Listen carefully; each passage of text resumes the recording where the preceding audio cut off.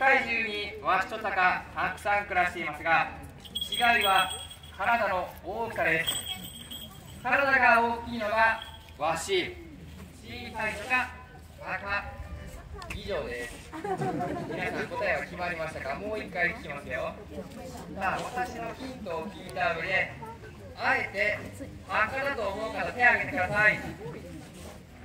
なんかさっきより増えてませんか？気のせいですか？私のヒントが聞いてなかったようです。では下ろしてください。さあ、では正解発表です。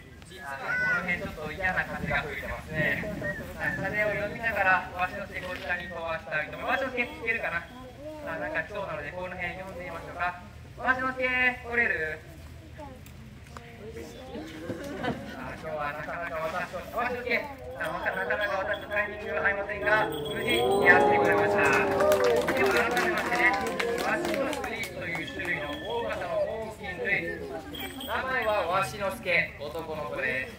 では今から皆さんに確認していきますのでね、迫力ある姿をご覧いただきましょう。さあ、このワシのスリ、ワシのスケ、翼を広げると約 1.5 メートル。結構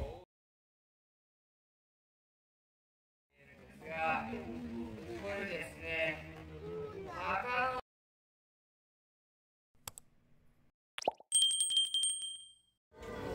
さあ、わしの毛、風に流されて全然違うところに来ました。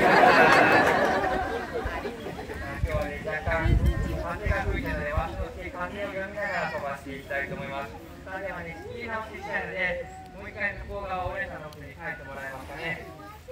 さあ、わしの毛も何が起こったかあんまり分かっていない様子ですが、半分に戻りましたね。ではね、仕切り直して、ちょっと距離短めでこの辺に呼んでみましょうかね。さあ、では、見事私の元へ来れるでしょうか。こちらに来ましては、お願いしましょう。さあ、そんなちはや、今日はおやつをちびちびゆっくりと食べています。いつもよりちっちゃめのちはやが飛んでいる最中、スタッフと紐でつながっていませんでした。この時によく逃げる心配をされるんですが、どうかその辺は顔見えてますか？尻尾のあたりに黒い針金のようなものがついています。そして成功そうです。さあ、引っ張ってそうですね。さあ、やっていたのは明るくのアイガモたちです。お二人に大きな拍手をお願いします。